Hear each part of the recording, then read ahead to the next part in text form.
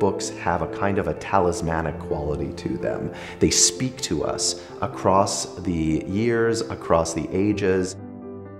The John Carter Brown Library is one of the most important repositories of early American history anywhere in the world. We aspire to collect every edition of every book in every language that was ever produced about the history of the Americas. JCB Library was instrumental in my decision to come to Brown. On recruitment weekend, they took us to the library and the curators started to show us everything that they had. I remember looking at all the books that lined the reading room and thinking, there's so much I could do here. I used Latin, Spanish, and Portuguese texts to reconstruct the context in which Latin is taught and then imitated in the colonial Americas. So the JCB has the texts that I work on, the primary sources, but then they also have secondary sources that help me contextualize it.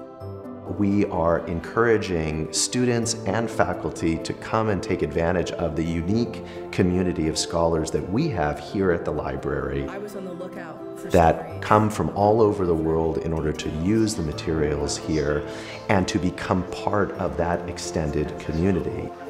We're also committed to digitally converting the entire collection so that anyone, anywhere in the world, can have access to the content of what is in the amazing books and manuscripts and maps of the collection through their own internet connection. The fact that there exists a corpus in which, for example, a student could read about llamas being described in Latin for the first time, or they can read about the conquest of Mexico from the perspective of an indigenous author in Latin.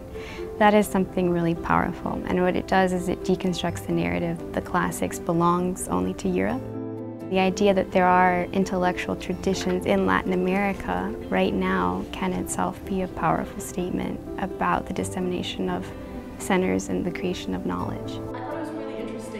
Brown has some of the most innovative scholars and students who can take the materials that we have in the collection and teach us new ways of engaging with the collection so that future generations can also understand the importance of a cultural resource like the John Carter Brown Library.